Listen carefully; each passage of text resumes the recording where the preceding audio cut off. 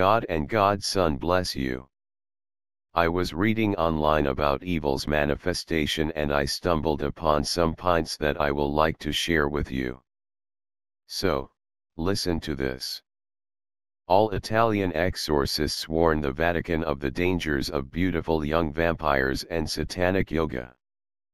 The proliferation of beautiful young vampires in TV series and Hollywood films including True Blood and the Twilight movies is encouraging young people to dabble with occult forces.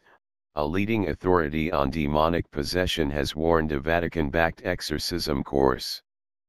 There are those who try to turn people into vampires and make them drink other people's blood, or encourage them to have special sexual relations to obtain special powers, said Professor Giuseppe Ferrari at the meeting in Rome, which heard that the number of such possessions is rising globally. These groups are attracted by the so-called beautiful young vampires that we've seen so much of in recent years. True Blood, starring Rutina Wesley and Kristen Bauer Van Straten, is one of the cult vampire series apparently fueling occult pursuits. Professor Ferrari, who heads an Italian occult watchdog, the Group on Research and Socio-Religious Information, said exorcisms should only be conducted by properly trained priests. Although the Vatican regards genuine demonic possession as rare, with many suspected cases proving to be people with mental illnesses, Pope Francis has urged dioceses to ensure that they follow Catholic law and have at least one trained exorcist each. Swiss exorcist Father Cesar Trucchi told The Independent that this week's course, attended by exorcists, priests, and lay people, was vital in order to raise awareness and hone priests' skills in fighting evil. The ministry of performing exorcism is little known among priests. It's like training to be a journalist without knowing how to do an interview, he said, noting that dioceses in Italy and beyond were experiencing a surge in reports of symptoms of possession. In 2012 it emerged that the Diocese of Milan, the biggest in the world, had installed an exorcism hotline to cope with demand.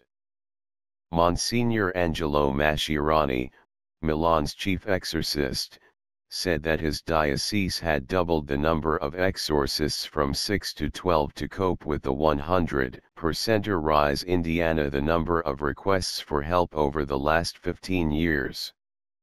That has to tell us something, said Father Cesar. He claims to have seen possessed people speaking in tongues and exhibiting unearthly strength, including one small woman, who could not be pinned down by 3 strong men. Father Cesar is a protege of Father Gabriele Emmerth, the Vatican's chief exorcist for 25 years, who claims to have dealt with 70,000 cases of demonic possession. Father Emmerth said that sex abuse scandals in the Roman Catholic Church were proof that the devil is at work inside the Vatican. He took a similarly dim view of fantasy novels and yoga. Practicing the latter, he once warned, was satanic. It leads to evil just like reading Harry Potter. Gay rights and IVF fertility treatment were listed as signs of existential evil in society by Monsignor Luigi Negri, the Archbishop of Ferrara Comacchio. There's homosexual marriage, homosexual adoption, IVF, and a host of other things. There's the clamorous appearance of the negation of man as defined by the Bible, he declared. Exorcism guidelines: don't try this at home. Professor Giuseppe Ferrari gave delegates at the Vatican-backed course a checklist for improve the effectiveness of exorcisms.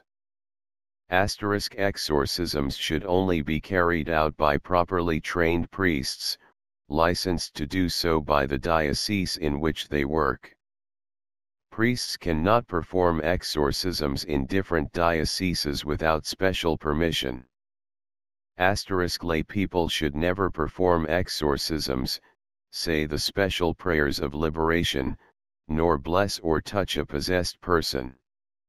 Exorcists should defer to qualified doctors or psychiatrists, though priests may help by praying. Priests should not perform the Eucharist during an attempt to exorcise somebody because that can make the process too Hollywood.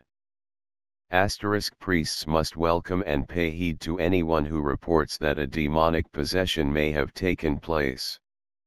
Exorcists should consider the possibility that symptoms may be due to known medical conditions and seek appropriate professional advice if they suspect this to be the case. It is very serious deal. It is not for amateurs and is not half-backed nonsense that is presented in movies. Like already mentioned, or witchcraft or wishmaster types and so on, they are many, and did you all see that solution is some mystical blend of nonsense, or the problem is solved with gun power, probably advertising to gun seals and manufacturing. They will show you everything else than mentioning Jesus Christ's name.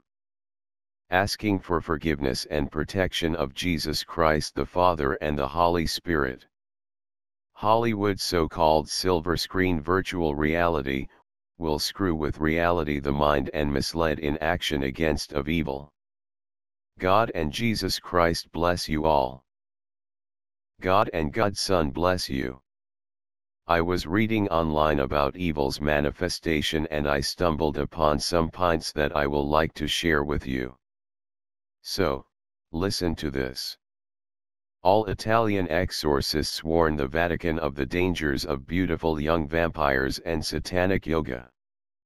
The proliferation of beautiful young vampires.